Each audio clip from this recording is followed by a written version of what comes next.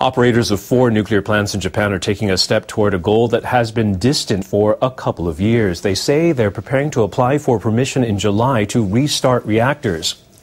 Only one plant is online following the accident in Fukushima. Utility companies must meet new rules in order to fire up others. NHK World's Yoichiro Tateiwa explains. The 4 plants in question are dotted across Japan, from the south to the northern island of Hokkaido. Operators must prove reactors at the facilities adhere to new safety measures that come into effect in July. Nuclear regulators developed the guidelines in response to the 2011 accident at Fukushima Daiichi. Japan has 17 commercial nuclear plants. At one point, all of them were offline because of the Fukushima crisis. Government leaders allowed the operator of the Oi plant to restart 2 reactors last summer. They were concerned about the power shortages. Nearly a year later, the safety requirements facing the plant operators are even tougher. We hope to restart reactors as soon as their safety is confirmed.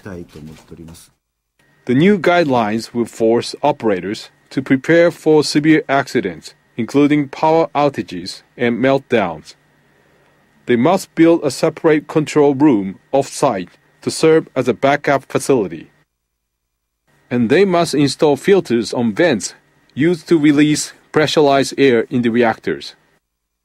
That will limit the escape of radioactive substances during emergencies.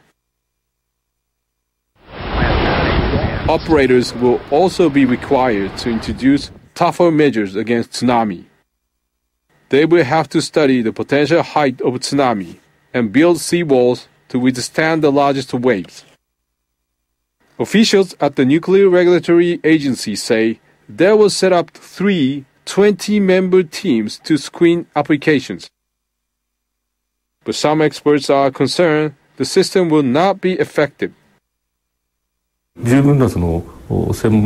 new regulations cover severe accidents, which previous guidelines did not. The examiners have little knowledge of this area, so they'll be learning and making difficult decisions as they go.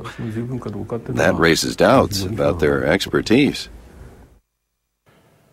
Regulators say it will take 6 months to a year to complete the reviews. But the issue is not how long the work will take, but rather how effectively it will be done. Yoichiro Tateiwa, NHK World.